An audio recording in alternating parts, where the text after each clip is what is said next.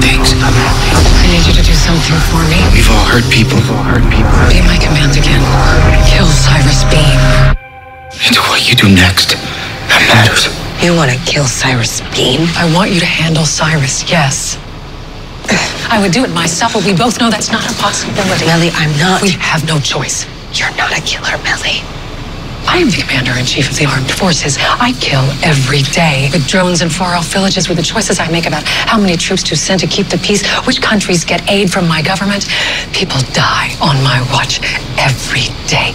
All of them more innocent than Cyrus Rutherford Bean. You're under suspicion for attempted murder for taking Cyrus's plane down. What do you think happens when You are as precise and capable a killer as any. And you know you can make Cyrus's death look... I do not kill. Not anymore.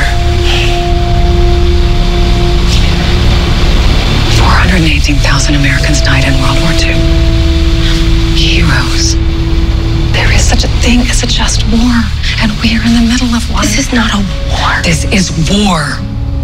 And he is the architect of this war. He is the villain. Olivia, where is your patriotism? I am the state. He is the enemy of the state. He is attacking democracy, attacking the Oval, attacking freedom. Attacking you. Attacking me. Me. Liv. You worked so hard to get me here. Two women outran the boys all the way to the Oval. Cyrus doesn't get to steal that out from under us. Cyrus does not get to rewrite the history of women. He doesn't get to erase our climb.